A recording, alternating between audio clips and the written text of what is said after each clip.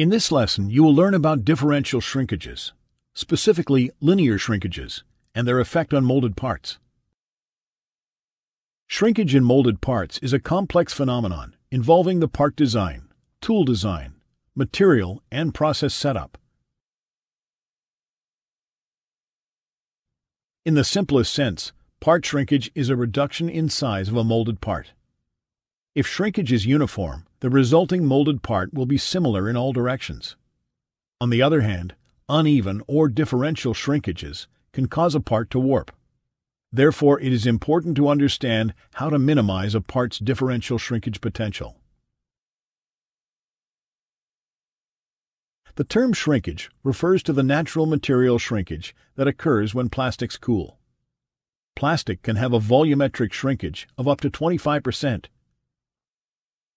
In general, unfilled amorphous materials like PC, PS, ABS, etc. show less overall shrinkage than unfilled semi-crystalline materials like HDPE, PP, nylon, etc.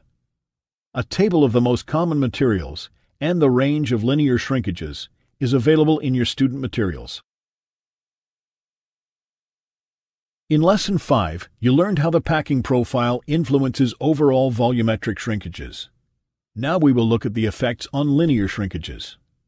Understanding shrinkage behavior allows part and mold designers to consider it in their part designs, the goal being more uniform shrinkages and lower molded part dimensional tolerances.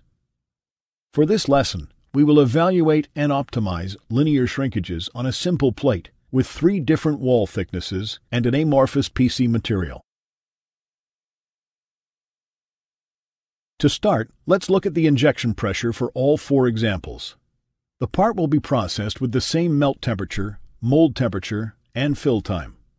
The required injection pressure was reached at the switchover point from fill to the packing phase.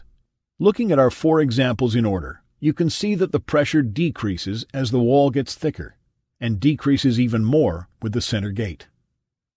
Since plastic flows more easily in the parts with thicker walls, less pressure is required. The same is true for the center gated part, which we will discuss in more detail later in this lesson.